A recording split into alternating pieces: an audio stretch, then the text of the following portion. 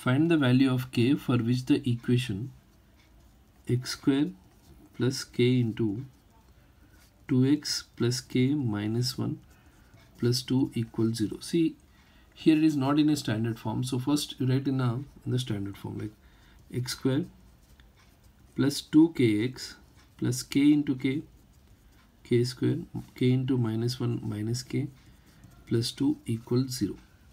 Now compare the equation with the standard form, that is ax square plus bx plus c equals 0.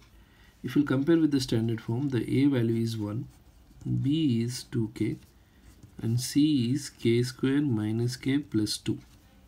Now they told the roots has the value of has no real roots. No real roots means discriminant is less than 0.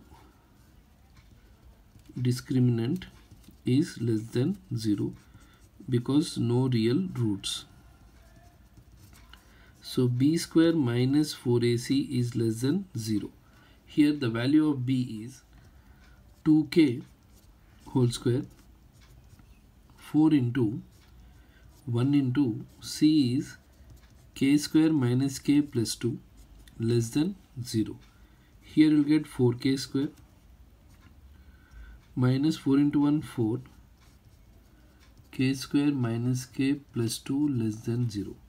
So here 4k square minus 4k square, minus into minus plus 4k, minus into plus minus 4 times 2 8. 4k square will get cancelled. Here you will be left with like 4k minus 8 less than 0.